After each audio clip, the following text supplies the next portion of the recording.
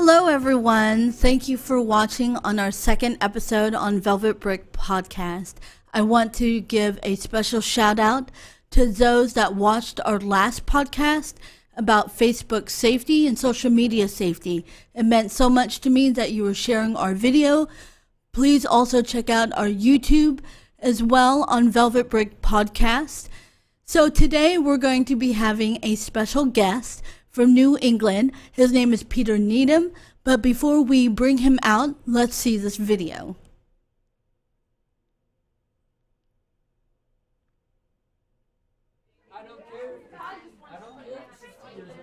I don't drink often, but when I do, I know my limits. Stay sober, my friends, and enjoy every precious moment life has to offer. Stay in the moment, my friends, and reap all the rewards you so richly deserve. And besides, sobriety can be so sexy.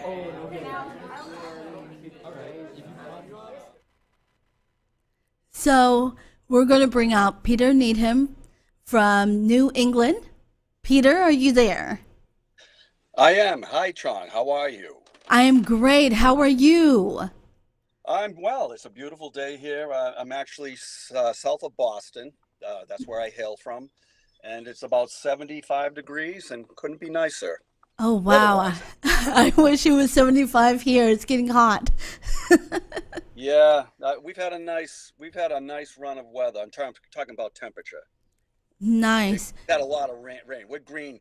We're so green up here. It's crazy. Wow. So tell us a little bit about yourself, and then we'll dive into what inspired you to do the video. Well, quickly, I've been a lifetime software developer, which I just left the industry last year in January. I just felt cooped up in an office, and I felt like I had no creativity.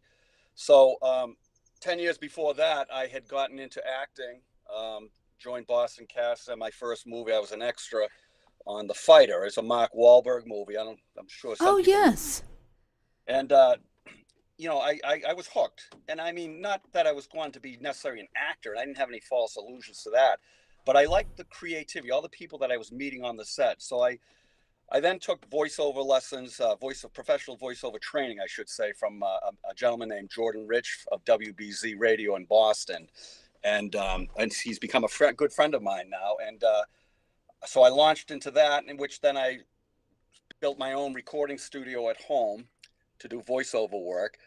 But I also have my own cable TV show in Plymouth, Massachusetts, which I co-host and produce. It's called The Venus and Mars Show. Oh, wow. So I'm hoping to get that. I'm working to get that broadcast in the Boston network, Boston area as well, a couple of other stations. So anyway, you know, I've dabbled in, I don't know, I've probably been an extra in 12 movies or so. I've been a principal in an independent movie. I was King Poseidon. I had to grow my hair pretty long, and I had a long beard for that one. I also have done about 6 to 8 TV commercials, which I've been the principal. It's nice to have lines. It's fun. Yes. And I've been on a couple of live shows. I've been in theater. I've been an onstage narrator. I've been a guest on a couple of not radio shows. I was like a DJ or a guest DJ on Hurricane Radio. Okay. So anyway, I've got all these things going, you know, that just, if nothing else, very satisfying, because it allows one to be creative, and you know, you're always honing these crafts. They're never, excuse my Boston accent, but they're never they're never boring, you know. And absolutely, and you never can be satisfied. And I don't mean beat yourself up, but I meant that, you always got to be hungry. Absolutely. Absolutely. So tell me a little bit about the video that you did. What inspired you to do that? And how did you get approached to do it? Well, when I was King Poseidon, I wish I sent you a picture of that. You could have flashed that out. Oh, yes. But no, when I was King Poseidon, I was growing the beard. And before I started shooting for the movie, I went on vacation down in Florida and in the Carolinas. Okay. So I had the beard, the length of the most interesting man. It wasn't long yet for the king yet. And it seemed like many strangers, especially when I went to bars, bartenders, or people would stop me in a social, well, I shouldn't say social, public arena, and said, you kind of remind me of that, that Dos Equis guy. So that's when the first, it started, because I don't know, I guess we're about the same height. I got grayish white hair. I had the beard. I was always dressing in black and white. Mm-hmm. So sort of like that look. So an idea came to me. I said, it'd be kind of neat to kind of do a spoof on him, but I didn't know really what.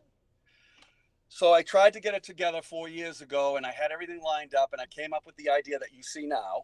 You saw it just now, and but I couldn't. I just couldn't get the locale to shoot it at. Okay. So very quickly, I took bartending lessons at a school earlier, mid last year, 2018, and I approached the owner and said, "Can I use your bar to shoot a spoof? A spot?" And she readily agreed. And so then everything took off after that. I started contacting cameramen, editors, actresses, and I wrote the script, and we filmed it in January, and then I got the voiceovers done in April, and it was finished in May. So wow.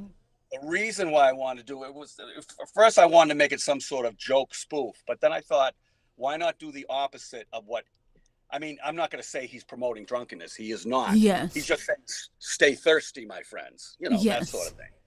So I was going on that kind of like thing and saying, I say, well, how about stay sober, my friends? And it's like all the, pretty much saying, trying to show that you can have it all without, getting out of control. Exactly. You know what I'm saying? There's nothing wrong with having a few drinks. I'm not advocating, I'm not promoting, abstination. Is that a word? Exactly. Yeah, abstinence. And, but at the same time, I think everybody knows somebody killed from a drunk driver. I know several. Yes. And, it's just showing that's another side of life, that if you want to have that, if you want to trade it in for alcohol, go ahead. But this is what you're going to be missing. Absolutely. So that's Peter, why I showed. Yep. This is Anna, the producer. I actually got a photo. I'm going to flash that on the screen of your beard. Looks very mighty. People can see it right now. Yep. Yes. Yep. We can see that. Very good beard. All right. Sorry I cut you off, but I thought people definitely need to see the beard. Yes, I was raising my scepter or whatever it was to the sky, and I think lightning came out of it, or a bolt. But, no, I don't want to. I'm not. I know I can probably go on. I probably said already what needs to be said on it. It's just something that, I guess, let me put it this way. Personally, I'm so satisfied I did this. Not because maybe people don't think it's very good. I don't. That's not really what's important. I wanted to do it 4 years ago. I couldn't do it, but then I had the occasion to grow a beard again by going to this class, and that I saw it through. Do you see what I'm saying? Yes. It's a goal that I had, and I saw it through, instead of saying, "Oh well, that window came and went." Mm-hmm. Wow. What really touched me about the video that you did, especially in the Korean culture, I've been watching a lot of K-dramas. And one of the things that the highest problem that, we have in our culture is drinking. When people are stressed out, let's go for drinks. When someone is depressed, let's go for drinks. When you're bored, let's go for drinks. But one of the things I started seeing on the continuum when it came to a lot of these Korean dramas, and I even see it in my own culture, is that no one talks about prevention or safety or how to be responsible. And just like you, well, with me being a recovering addict, my poison was more narcotics, not so much of alcohol. And there are some people that may disagree with me, that they believe that, oh, well, if you are on cocaine, you can be addicted to drinking. I disagree with that, because drinking was never my thing. My father was an alcoholic, but he was a happy drunk. But I was definitely afraid when he would start driving. And so when I was in high school, I actually joined, Students Against Drunk Driving. And we would volunteer to take students home if they went out to a game. And it wasn't so much that we told them you can't drink, but let's drink responsibly. And so I really appreciate you doing that video, because it also shows there's nothing wrong in being sober. There's nothing wrong in being responsible. And especially with vehicular manslaughter, I've seen people, as young as 20 years old that got an amazing promotion. He wanted to celebrate. So he goes out and drink, and then he's wasted, but then he gets in his car, and all of a sudden he hits a mother with 3 children, and he's in for life. Versus someone who intentionally hurt people, like murderers, abusers, pedophiles, things like that, where a drunk driver can be served for life in prison. And this is something that's very serious, and we need to continue the education of being safe. Well, I've had alcoholism in my family, so I'm no stranger to it. Absolutely. And also, somebody close to me just got arrested for drunk driving. Mm-hmm. After this film, even after it. So, yep. Fortunately, nobody was hurt or anything like that. But it's a reminder that, as I said earlier in the show, that I think everybody knows, and it's not a pleasant thought to recall, but I think we all know somebody or know of somebody that has been killed by drunk drivers. And it's a real, as you pointed out, there's no intention. That's true. That's what the real sad thing is. Yep. It's not like a person's out to kill. And how many cases do you see people murder somebody and they get let off somehow? Exactly. Exactly. I know those are two different arenas. But the one thing one more thing I want to say about that video is that the stars of that show, and the point of that was the middle scene, is with the children. Yes. In this case, they were supposed to be my grandchildren. So in other words, I'm showing it being in a bar, then I'm showing being with my grandchildren. Now the last scene, I had some reservations about it, because it looks like I'm just having a good time. I'm with younger women, but it wasn't. That's why the line says, if you can read it, sort of pokes fun at myself. Yes. Not really saying this is what I'm doing. And besides, exactly, sobriety, so sexy, really pointing to it's the sobriety itself. Yes. But I want to have the girls there because they were classic. That's a classic type of setting. So exactly. I know maybe everybody might not be thrilled about it, but I was just trying to, get people's attention. Exactly.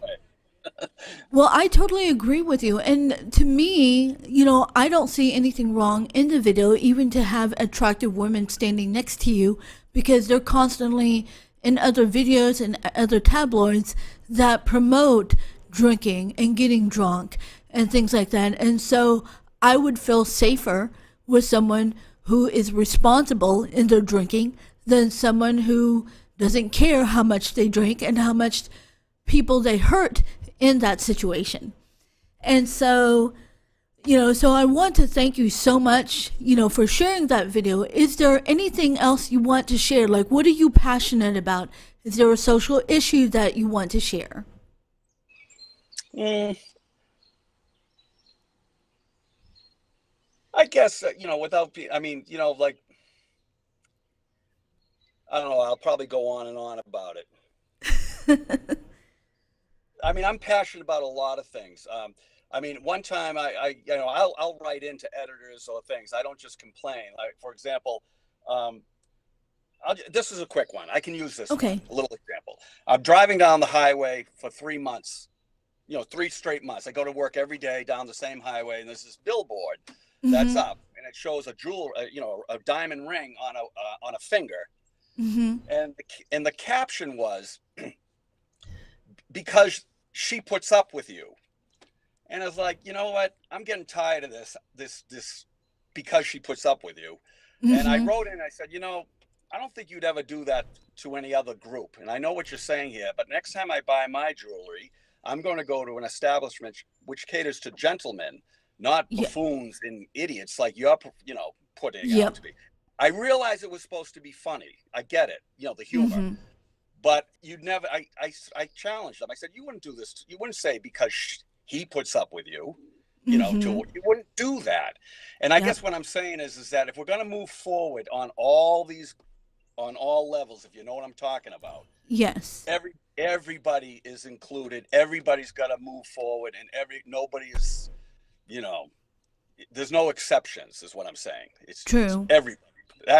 I guess that's just kind of the things I am passionate about. You hear about people wanting to improve everybody's lives. Yeah. But you don't always get that feeling it's everybody they're talking about. Exactly. I totally get it. So that's just one little example is what I'm saying. It's like, enough's enough, Exactly. Or mix it up. Absolutely. So what I wanted to also remind everyone before we go into our safety tip, I do have a GoFundMe. I am raising $35,000 for a pre-production cost to do the pilot pitch packet. It's my website is www.iamchongkim.com, and when you look on the welcome page, you'll see the GoFundMe link. Please donate. You'll get perks. You'll get to come to our wrap party as well as our red carpet. You'll be credited. We'll even promote your business, what you're doing. And aside from that, I want to also share more on the social media tip as well as going back to the sober, especially when you're going out with friends. One of the things that I want to throw out there for the viewers, if you have any solution, one of the things that me and Anna were talking about earlier is that other than sending a screenshot of the Uber or Lyft driver, and there's me, because I also drive for Lyft, and so I want to make sure that when you're calling Lyft or Uber, you can actually screenshot, or you can even share your ride to your friends. You can send a text, you can send a link. Now, one of the big questions that I'm noticing, and I even asked this myself, what happens when you're at a bar with some friends and they invite you to get in a car with a guy you don't know? You don't know how long she's known him. You have this gut feeling and you're not feeling quite right, but yet you're down to your last dollar. You can't call an Uber or Lyft. So what can you do? So I'm going to leave that question for the viewers. If there's any law enforcement, that I know that on college campuses, some places will offer free rides for anyone, especially women and young girls that feel in danger, that wants to have a safe ride home. Is there programs out in Boston that has anything like that, Peter? Well, it's funny how you mentioned I'm a Lyft driver too, Oh, nice. I think it would be interesting to hear. Toolbox, Yes. No, I can't think of any. That this is rather novel what you're talking about. I have never heard of anything like that around here. Not to say that there isn't. I just have not. True. I know that 20 years ago, and I'm really showing my age. 20 years ago, I used to go bar hopping. And by the time I got to the last bar, I didn't have any money. And I didn't have a car. And so I remember, I was bold enough to hitchhike a ride to people I didn't know. And this is how I know that God was watching me, because I didn't get hurt. And I could have. But then I think about my scenario in today's society. Is there, a program or a nonprofit or Mothers Against Drunk Driving that offer designated driving for students or even people, at bars? Who do you trust? Who can you rely on? So if you guys have any solutions or recommendations or even resources, please drop in the comment below with our YouTube or even on our podcast page on Velvet Brick Podcast on Facebook. We would love to hear from you. The other thing I want to also emphasize, when you're going out for drinks, be sure to watch the bartender, see what ingredients they're putting in your drink. If at any time you feel nauseated, something doesn't feel right, this is your regular drink, contact a friend, let them know. But one of the things I want to really emphasize for anyone, it doesn't have to be female, it can be male, female, young teens, college students, even seniors. Before you go out, make sure you create a safety plan before going out. Make a list of friends that you can count on, that you can call at 2 o'clock in the morning and say, hey, I think my drink got spiked. I need you to call the police. I'm going to be at this bar, but if I don't get home at a certain time, please call the police for safety reasons. It's really important to create that safety avenue, because you never know what's going to happen. Chong, I actually have some recommendations as well. Sure. So if you ask for an angel shot, the bartender will know that there's a dodgy situation happening, and they will escort you out the exit door. Nice. Yes. And there's another one, which is ask for Angela, and they will know that they need to get you. There may be something they're uncomfortable with, so they will make sure that you can exit. Okay, and that's in DFW, correct? That's across the world. Well, at least in America. Yes, it's okay. an ongoing thing that people have been told. That's the keyword, the safe keywords for bartenders. Nice. Yes. Nice. That's really good to know. Oh, I'm looking at a link that says angel shots and secret cocktails. They can save you from a bad date. So it's posted by Bravo. Nice. That's really interesting. I'll have to do some research and look more into that, and maybe we can have a conversation with them and see what got them started on that. Yes, and even on bathrooms, on ladies' restrooms. Yes, they have that. The other thing I want to share with some of the people that aren't aware, there are some QT gas station where it will say safe here, and it's primarily for teenage runaways. So I know that before I was 18 or before I was 21, I used to sneak into nightclubs that was supposed to be for 21 and over. So if you're a teen and you're in danger and you need to get out of a car and you see a QT gas station, you can definitely go there, tell them you're in trouble, and they will provide help. That's also good to know. I know that some of the other gas stations are also looking into joining in this prevention. And so, but I want to share with everyone about the Lyft driver. Please take a screenshot and, take a screenshot, send it to 3 of your friends, do the ride share, let people know where you're going, where your route is going. If you notice that the Lyft or Uber driver is taking you to a different route, or your friends are noticing because you're passed out, they can also contact the company and say, hey, we've been following this ride. This person is not taking our friend the right direction. So these are things to look out for. Yes, and also you can share, I know that on Uber you can say, share my ETA or my trip with this person, so we will send a real-time traveling journey of where you are, and that person has access to where you are in real time, and it can contact authorities. Awesome. That is so great. So I want to close out. I want to recap the GoFundMe We are raising $35,000, and so far we've raised $450,000. So we have quite a ways to go. Or if you know anyone, $450, not yes, thousand. $450.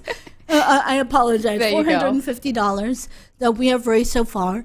If you know anyone that's willing to be a sponsor or an investor for our full pilot, you will get a finder's fee, and you'll also get credit, as well as they will get credit on our pilot. And so for those of you who don't know, we also have the National Human Trafficking Hotline. That number is 1-888-373-7888. Or if you Google the National Human Trafficking Hotline, they also have a text number that you can send out a text if you are in danger or if you want to help someone. And I want to close out with special thanks to Real News PR for allowing me to use the studio and allowing me to share my passion about raising awareness on human trafficking, to bringing on guests like Peter Needham. Thank you, Peter, for coming, for being on our show. And other than that, please tune in to our website at www.iamchongkim.com. You'll also see our tab for podcasts. Click on there to get our latest podcast show. Thank you very much, and you guys have a great day.